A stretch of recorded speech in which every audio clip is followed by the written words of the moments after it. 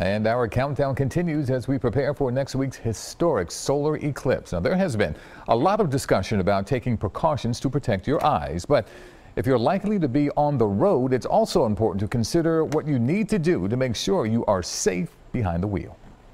Many astronomy enthusiasts plan to travel to areas where they'll have the best view of the upcoming total eclipse. Widener University professor Harry Augenson is heading west to a location within the path of totality. I'll be traveling to Nebraska, to just south of Lincoln, because that's where it's going to be total.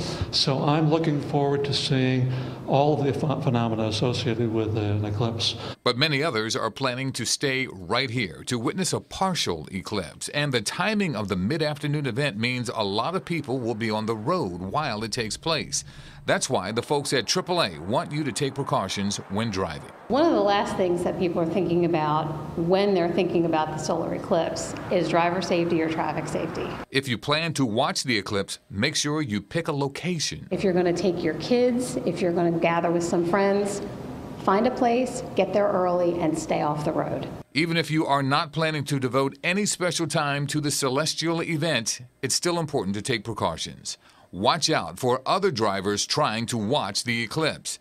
Keep your lights on. Keep your visor down so you're not tempted to look at the sun. Don't take pictures or video while driving. Do not drive with one hand on the wheel and one hand on your phone while you're on the road. You need to look out for yourself, your passengers, and all of the folks that you share the road with.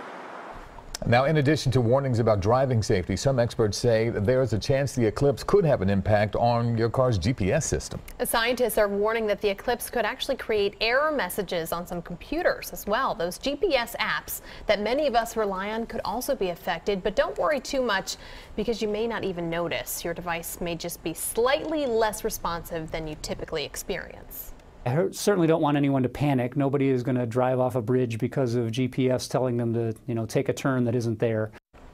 Scientists are taking this rare opportunity to study exactly what happens during Monday's eclipse.